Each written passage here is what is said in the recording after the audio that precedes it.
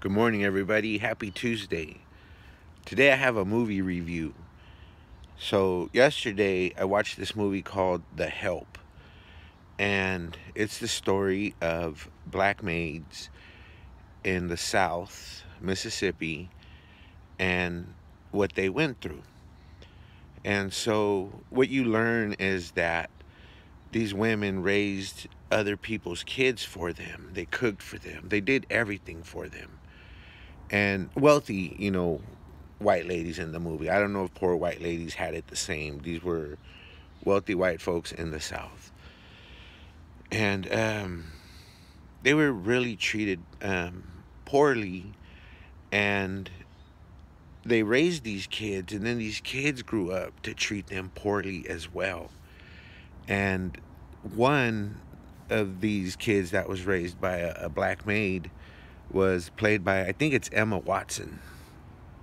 And she really loved the black woman who raised her, Constantine. And when she came back from somewhere, Constantine was gone, and she felt something was wrong, and she was really bothered by it.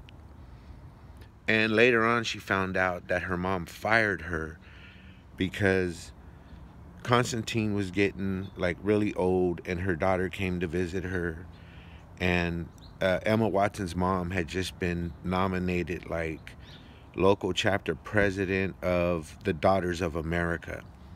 And the national president was at her house, and she felt that Constantine, the black maid, and her daughter were being disrespectful to the lady who owned the house.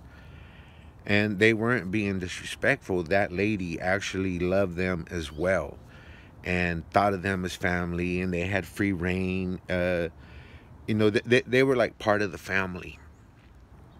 But the president of the Daughters of America, the national president, tells her, you might put up with this, but we don't. And so if she wanted to hold this lofty position within the Daughters of America, she had to do something, and she fired them. And she did say she went to look for her the next day, learned she went to Chicago. She sent her son to find her, and she was dead from a broken heart, is what Emma Watson accused her mom of. And then after that, her mom kind of gains a backbone and challenges the status quo as well.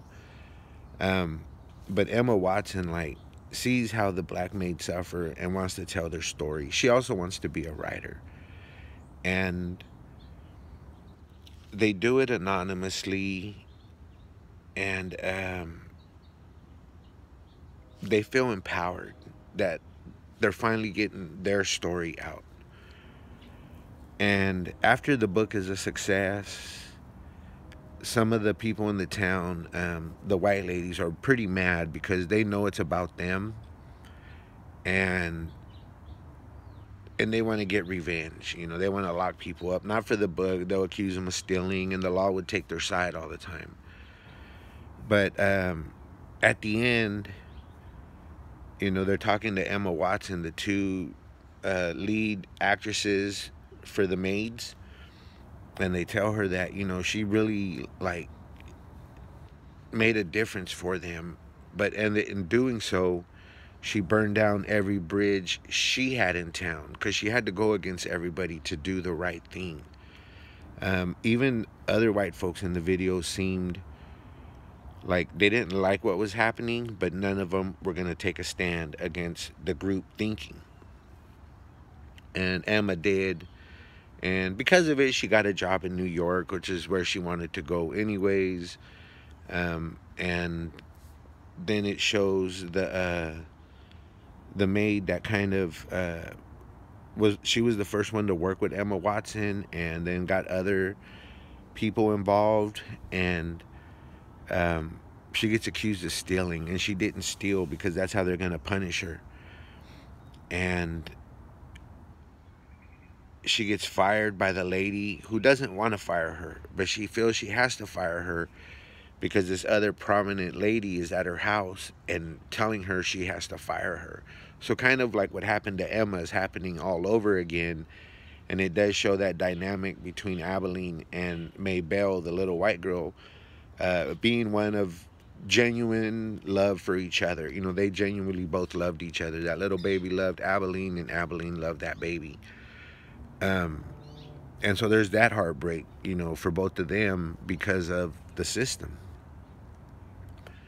And the movie ends with her walking away, and you know, she's fired, thinks she's probably going to go to jail. And she says, you know, no one really asked how I ever felt. And when I told it, I felt free.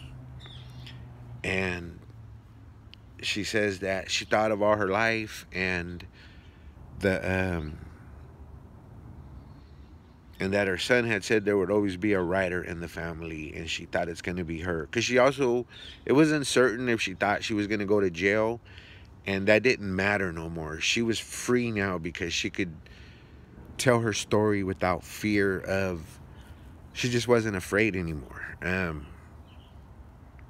so I thought it was a beautiful movie. And I would say that, like, there's times when the maids are talking about, like, everything they do. And I think, you know, I'm sure that here in California, um, those roles are now taken by Mexican women, you know, immigrant women raising other people's kids. And I wonder if they get treated poorly, or how they get treated. Maybe they don't. You know, this is California, so who knows? But I do know that in a lot of places, it's, you know, brown ladies fulfilling that role. And back then, you know, in the movie, they claim that they don't even get minimum wage. So I did think about if that plays out still today in certain ways. And because I do hear a lot of talk about black and brown unity, that's why I brought that up, so that, you know, folks will want to watch the movie. I think if, you know, you're brown, that's how you identify. I identify as human, but if you identify as brown and you watch this movie, hopefully it will give you some empathy for folks you see as black. And if not, that's why I brought up that in some places it is brown people fulfilling those roles now. Um, but I think that would be a good way for folks to um, build that unity by watching, you know, good quality movies about the experience of others, and gaining an appreciation for what they've been through. That said, I hope you guys have a great day, and a productive one too. Have a good one.